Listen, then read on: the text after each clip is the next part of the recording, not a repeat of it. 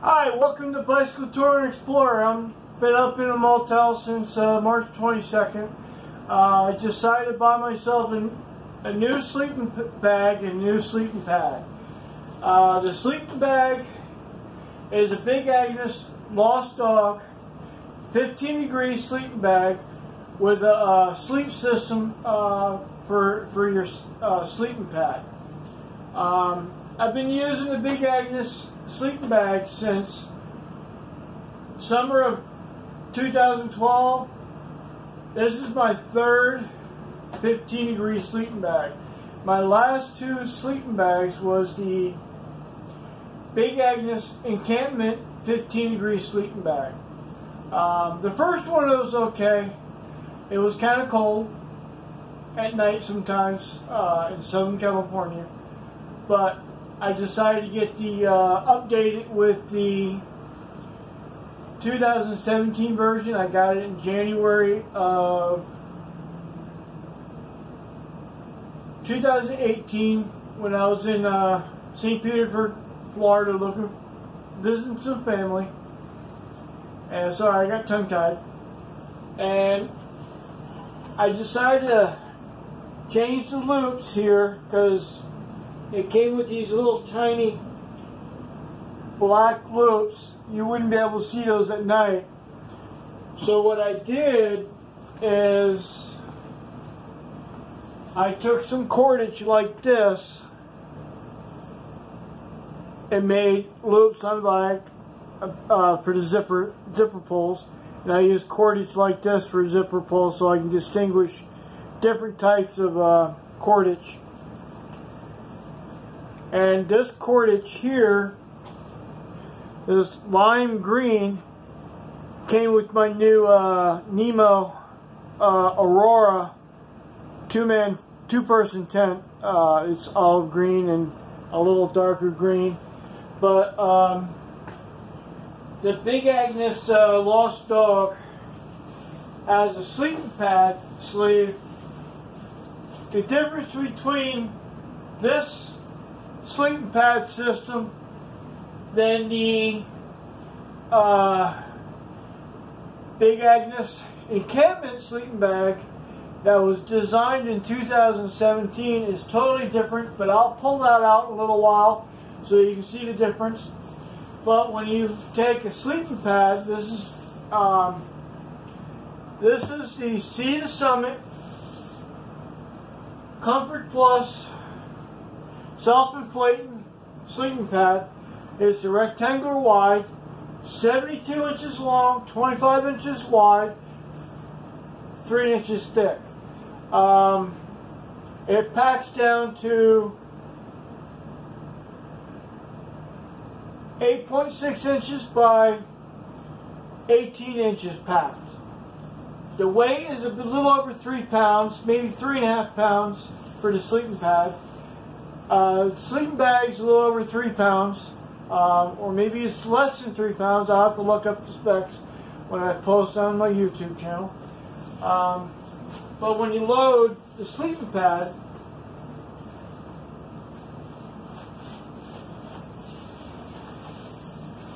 you just take and put it in inside your tent, but not on the outside. So it'd be a lot easier on a rainy day trying to get your sleeping bag set up. Maybe over time I'll get used to loading this sleeping pad in here and the sleeping bag. And I might have lost a little air just by settlization of the sleeping pad, but in the middle there's these little cordage locks that was the original design of all the sleeping bags for backpacking for over the years. What you do is you hook up a cord and you tie it to the other end with a toggle, and you loop it with a toggle. But when you flip it over, you should be able to have no problems having it flipped over when you lay in it. Zipper design is a little different. The inside is a little different. It's blue. It comes with a storage shack. It comes with a stuff bag. I don't use this. I store with this. I use the Sea Summit Event waterproof stuff bag for this bag.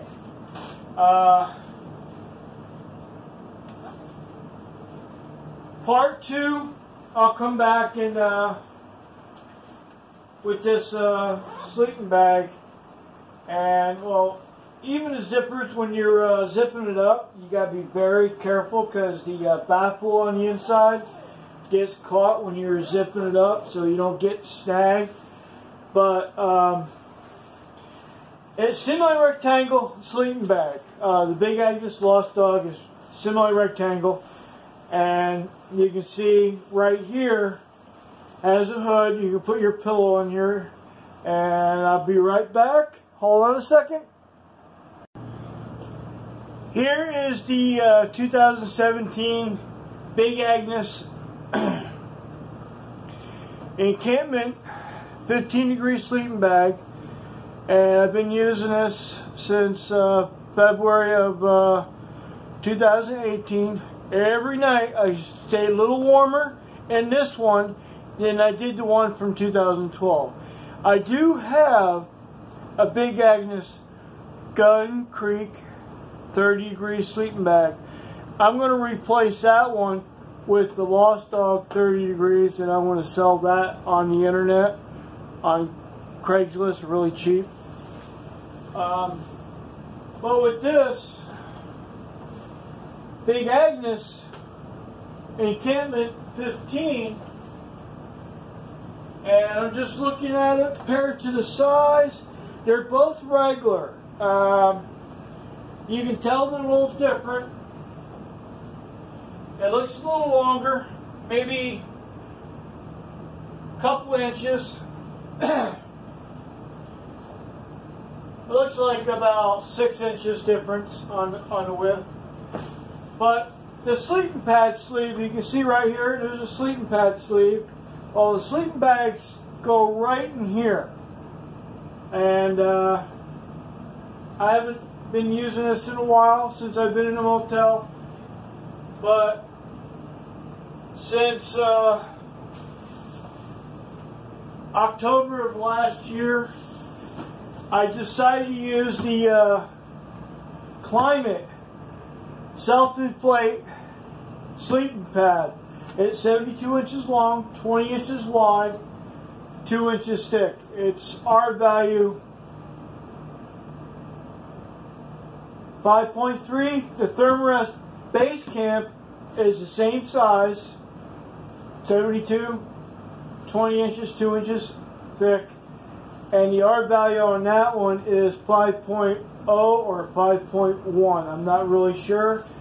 And the weight on packing is a little different. The pack on the Thermarest is still 5 inches round and 21 inches long. So basically, this sleeping pad goes in a sleeve like this on the bag.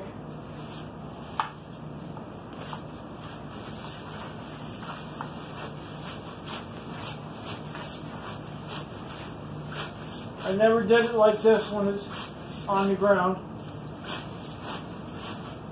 Probably easier like this, but I usually stand it up and put it in. But this part here goes over this. And what's pain in the neck about this is this corner right here. This corner right here can rip, and you kind of, it takes a while to get used to it, but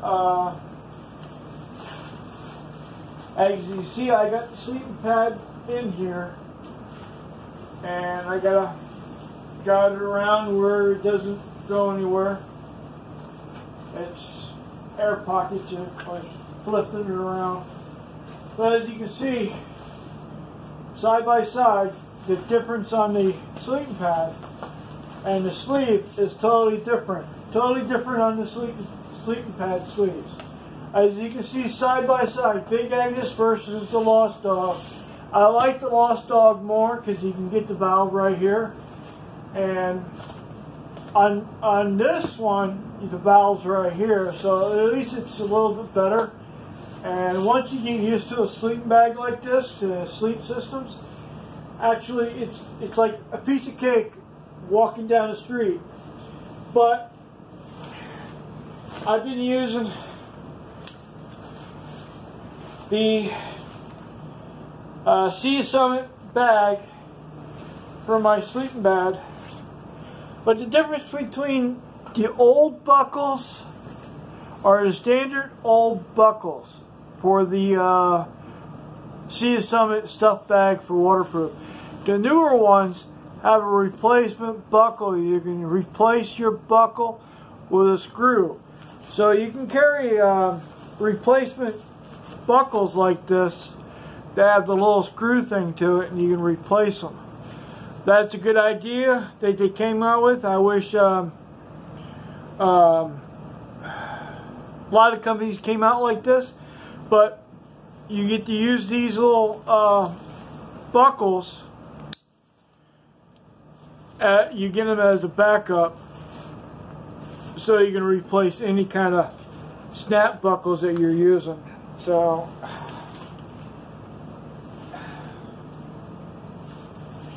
like when you got brand new buckles, they're kind of hard when you first use them. Overall, I'll do a better review about this, and I'll do a separate review about this. And after I get done with this video, down the line I'll make a review on this, and I'll make a review on this. The Klymit Self Inflate V sleeping pad looks like it's no longer made from Klymit. I think they were doing a test, see what kind of market it was. They're trying to catch up with Thermarest. It's kind of harder than the Thermarest mat, but this one here, the Sea Summit, I'll see how it is when I'm out there on the road after the 15th of July. It's my last day here in the motel. I'll be going to Motel 6 to recuperate, just redo my bike, and I go back down. I'll ride back down Pacific Beach from here, and that's what I'm going to be continue doing. Planning my bicycle trip on the Pacific Coast bicycle route, maybe southern tier bicycle route from Austin, Texas to Tampa, Florida. I really don't know if I want to stay in California. I like to get out of California. But my plans is from Sacramento to the coast, down to San Diego on the Pacific Coast. Peace out. Y'all have a great day. Thanks for watching. Remember, upper right hand corner, subscribe to my channel. You'll see future videos of me posting about my future trips or any gear I buy. And if you like my page on Facebook, Bicycle Tour and Explorer, I'll have a group. I have a group on Facebook called Expedition Bicycle Tour and Adventurers Forum. I'm going to change it to Bicycle Tour and Explorer Adventurers Forum. I also have a bicycle touring group / bikepacking gear talk forum. It's not really mandatory but it's okay if you want to talk about it. But peace out. Y'all have a safe night. And whatever's going on right now in the world, you be safe. Alright? Be careful.